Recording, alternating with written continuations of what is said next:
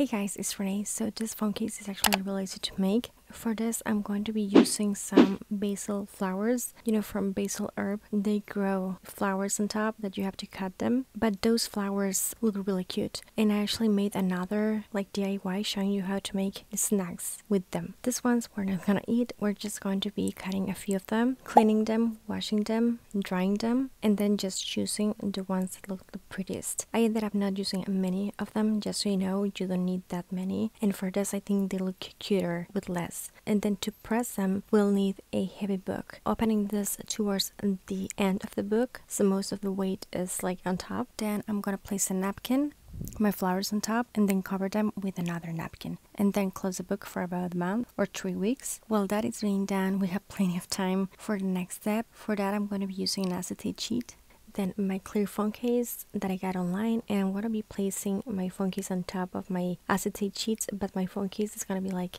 upside down. I'm going to trace the shape of my phone case with my pen, don't forget the camera gap, and then I'm just going to cut that shape. Once I have them done, my flowers are done. I'm going to open them, and this is what they look like. I'm going to be arranging a few of them. For this, I'm just going to be using 3.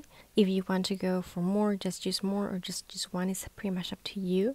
And I'll glue them using my super glue, and I'm using my glue holder that I just showed you how I got this. Feel free to check that tip out if you use a lot of glue. It's pretty handy. I think the tiniest bit of glue, and then just gluing them on top of like the acetate sheet. Wait for it to dry, then you just place them on your phone case, and that's pretty much it, guys. And I know they sell like really pretty pressed roses or pretty flowers, but I just wanted to share with you how to make the whole process by yourself at home. And remember, you can use any kind of flowers. You don't have to use basil flowers. I just use them because we have them and they look pretty to me. I'm sorry for the bad quality in some of these clips. It was really tricky actually to show you what it looks like with the phone in there, because I use my phone to record, but I'm using another phone and the quality is not great. Hopefully you can kind of see what it looks like. Actually, I did another how to make pressed roses and how to make a big pressed rose phone case, but I just wanted to share with you with smaller flowers. The phone case, it looks really cute. But yeah, hopefully you like it and you found this easy to follow and helpful.